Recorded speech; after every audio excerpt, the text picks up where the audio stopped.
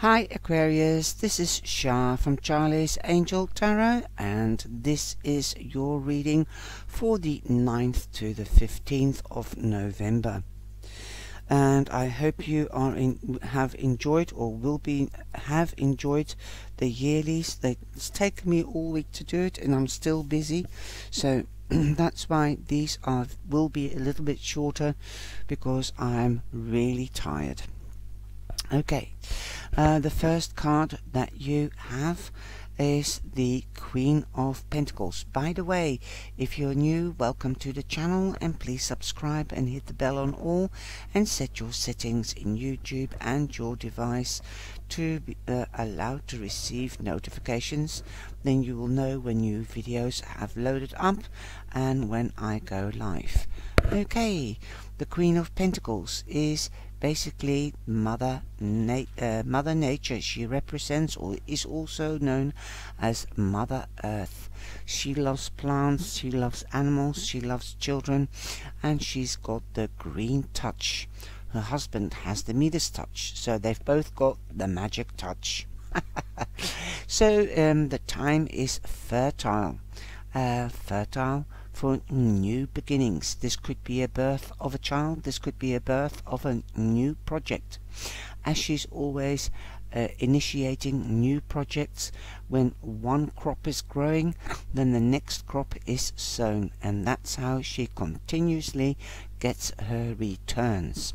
She nurtures everything, and she makes sure it grows and it blossoms, and so she can pluck the harvest after it has blossomed. Again, she's a lovely, nurturing lady. The Queen of Pentacles is Virgo, but don't exclude Taurus or Capricorn. You could be meeting this lady, or you could be finding out that you're pregnant. For instance, if you're too mature, then you might be finding out that you're going to become a grandmother or an aunt. Like I said, a friend of yours might be pregnant. You might be hearing of a birth, and this could be a Taurus, or this could be a Virgo or a Capricorn. Now, we've got the tree upside down from the Lenormand, and I'm only doing the Lenormand side, not the cartomancy. Now, if the tree is up like that, it means like a family tree, extending the family tree. It could mean also the health. To me, the tree also means money. Yes, money doesn't grow on trees, but it does mean money, because usually the tree is green, and green is money. It also means healing, and it also means the heart chakra. The family is the heart, right? We love our families, and then I get to hear blood is thicker than water. So perhaps since it's upside down, family, you're not very close to your family. When the tree is in the right way up, it means health. There might be an issue with your health. There could be an issue that you don't have enough space, you don't have enough money. Money's coming to you when it's in the right way up. Okay, I have to think things through, because there's also messages coming through. When the money will come to you when it's the right way up. Okay, so it's family, the family tree, health. Consider your health. You might not have enough space, so go outside, create more space. You need rest, take care of your health. When it's upside down, then I say, right, you don't have to take care of your health. Everything seems to be all right. You might not have enough money, you might not be close to family, or you might not be rooted, because the tree also has roots. So you might not be feeling very secure or well in the place that you are working in, or where you are living. So that is the tree upside down. So at the moment you might have worry about money. especially with this COVID-19. A lot of people are laid off or delayed in work, so perhaps money is an issue here, and it's making you stress, so you need to do something about your space. Okay, you need to heal. Okay, you could also, it is the heart. Open your heart. Okay, perhaps you've shut off your heart. Try to open your heart to healing. Now, then you've got the moon. There are things that you don't know, because the moon also has a dark side, not only the light side. Okay, so you might have to do some more research with regards to a question or a situation. You are in the spotlight, because that was the illumination that I just explained. The moon is a spotlight. You might be, you are in the spotlight, but there might be a Pisces that has an eye on you. The angels have given you the doorway to step through to a new beginning. Listen to your intuition. Okay, like I said, there might be a Pisces. Since the moon represents Pisces, there might be a Pisces that is interested in you. Listen to your intuition and your higher self. Perhaps your psyche or your third eye is opening up. Wow, beautiful. Don't be scared if you feel a bit weird. Don't think there are voices in your head. No. Those are just your higher conscious putting thoughts in your head. That's your higher conscious speaking to you. Listen to those ideas, note them down, and see whether you can bring them into the material world. Like if you want to go traveling, or a new job or a new career, that could be a new idea. So go after it and see what you can do with it. Like I said, you need more information with regards to a situation or a question, but it could also be a person, because we've got the fox. The fox has also got a couple of meanings. The fox is very analytical, very sly, though can be a smooth talker. Don't trust a fox. Okay. And really, the fox is quite a lovely little animal in real life. He's got a bad name because he is so sly and he's so analytical. He's very clever. So that is the bad image that the fox got, but he isn't that bad. But let's keep it to the traditional meaning.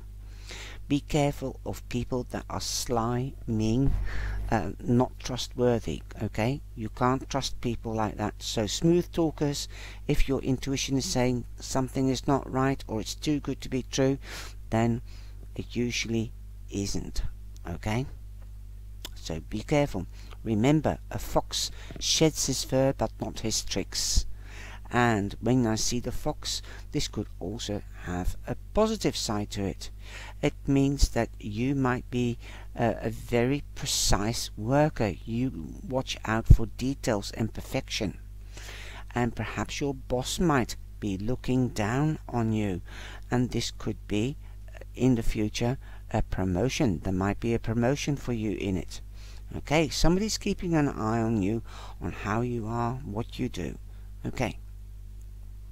And that's the positive sense. Perhaps it is time that you know that to be more precise and more analytical, cross your T's, dot your I's, because there could be a good result ahead of you. You've got the Eight of Cups. You want excitement. You want adventure. Well, when you get this card, I always say, don't throw an old pair of shoes away before you've got new ones. Yes, it's good to look into the future and wanting excitement and adventure. You will. If you cross your T and dot your I's, then you will have change in the future. This could even happen on Friday or at the weekend. People are noticing you, definitely, because look how strong the bear is standing. He's standing with both feet on the ground. and some people could be jealous of you because of your strength, your tenacity, your you go get attitude.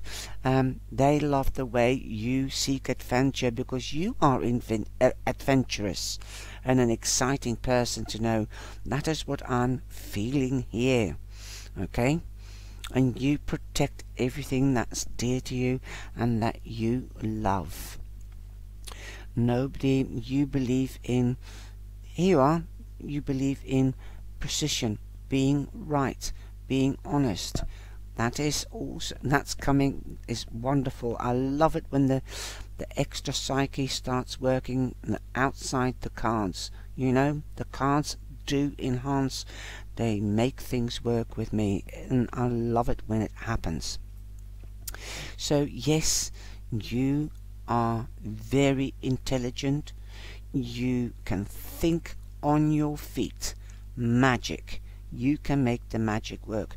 You will get what you want because you are thinking. Look at this person looking out there thinking, and all these birds, air, thinking. So don't worry, it will come to you. You're nearly there. Now at the weekend you've got the Judgment card. That means new beginnings. Well, there you are. I told you were going to get it, or a second chance. Now Capricorn had something about the past coming back or whatever, and this is something could be coming back to you too from the past. There could be a reconciliation, there could be a second chance at a job that you loved. Perhaps you're looking towards the past in that direction, because the future for me is that direction.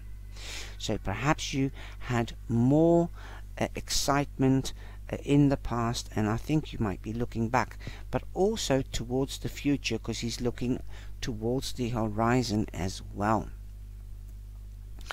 So perhaps you're longing to go back to a firm or a similar work, and I think that is your wish. But you will get your wish. You will get your wish, because the star means your wish, your goal, and I think you will get it. And look at that, that's my watch, and it was highlighting the star. Magic. I thought it was an orb, because they do come round, the orbs. Okay, now so your wish and goal is coming true. Okay, you have been navigating, I think, and thinking how to get back to that time that you liked so much, or that was a good time. It's rebirth, and here we've got birth, rebirth. Okay, so you will get a second chance. Get more information. Okay, get more information, and that's what I said with the moon. You need more to do more research. So if you want this adventure and excitement back into your life, and then do the research. Be careful of sly people. Perhaps there was a sly person in the past and you didn't trust them. This could be at work. I'm getting a feeling this is more to do with work or a place that you lived at, and it had repercussions for your health. Okay, but you have learned to stand on your feet.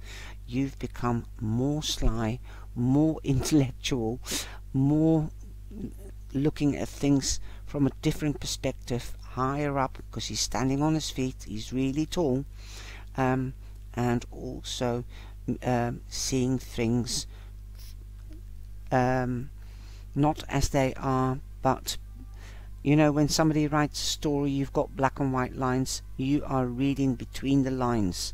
You have got experience, and you've done you've got knowledge.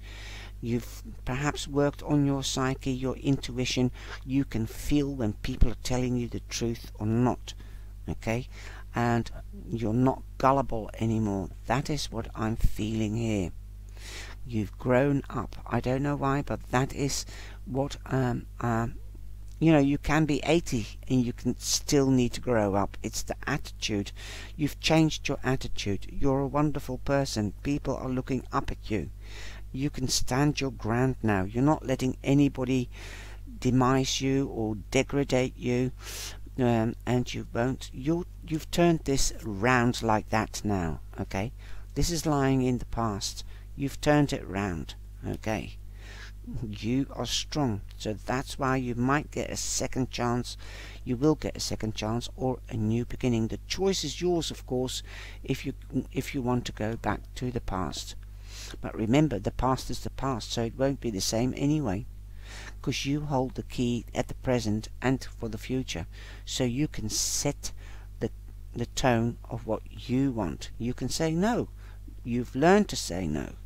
So if there was a boss that you had colleagues, they were great fun, but the boss was a niggly person, or he was a bossy person, you can say no nicely. Wow, you've learned your lessons. You've come a far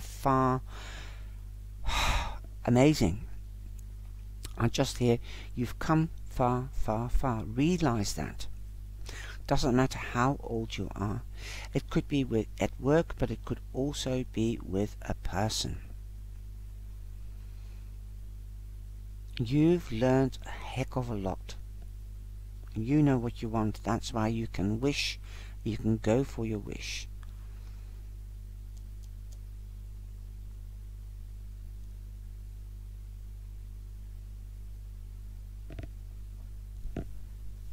I think this is amazing. And how the angels have said, get more information. And then the moon. Wow. That resonates. I'm also hearing, what are you... I don't know. This is working overtime. What are you turning your back on? That is what I'm hearing, and that's why I'm pausing. What are you turning your back on now? Learn from the past. Don't do things in haste, or you have to repent in leisure. And you're strong enough to realize what you want. And I think you have learned from the past. I think you've become more analytical and stronger and sure of yourself. I think, like I said, you've turned the tree round. Wow, that's great. I hope you think that's great too, if that's happened. Love yourself a little bit more, Aquarius. I love you, and thank you for coming back and sharing the reading with me. Ciao, ciao.